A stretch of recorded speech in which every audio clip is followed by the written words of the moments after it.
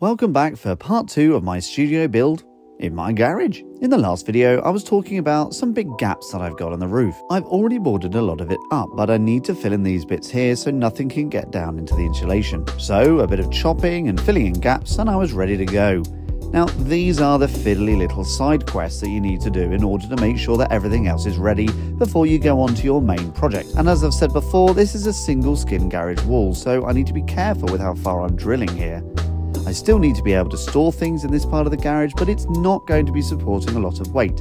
It's just to fill in the tiny little gaps on the edge. I've used a little bit of damp course membrane just behind the batten here to ensure that the wood doesn't start rotting when the wall gets a bit damp.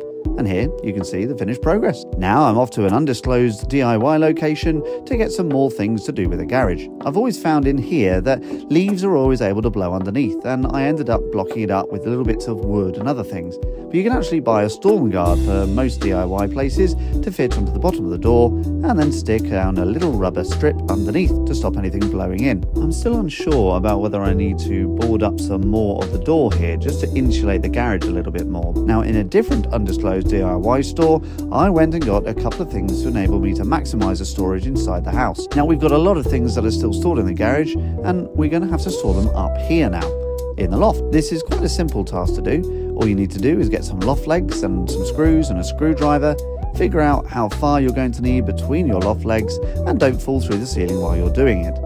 As always with these kind of jobs, this is a little bit of a fiddly side quest, but it was great to get some extra storage in the house. We can store all the Christmas decorations and the other things that only come out once a year, like the gym equipment that I use to keep fit.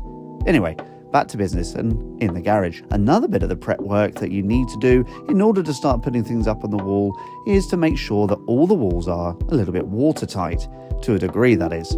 Here I'm using some PVA-based slurry watery paint to mix all over the walls and seal it up. This is going to seal up the gaps and make sure that none of the moisture is going to seep through from the other garages.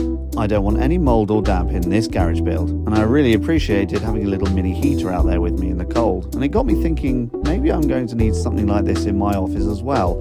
If you've got any suggestions, please hit it up in the comments so I know. So hopefully I've been able to run through a lot of the little side quests I've had to do in order to be ready to get going with the main build. I've mixed up a slurry to seal up the wall, I've made sure there's enough storage, and I filled in all the little gaps and bits and bobs. Working in an outbuilding like this, so you do have to get used to some of the other creatures that you're going to be sharing a space with. As long as you're not too squeamish, this is a fairly simple project to get going with, and I'd encourage anyone to have a go. In my next video, I'm going to be starting work on the floor and getting some of the electrics in place to enable me to have some light and some heat, and also the main thing, the internet. If you've spotted anything that you think I'm doing wrong, then please let me know, because I'd love to be able to repair it before it's too late. Thanks for stopping by. Catch you again.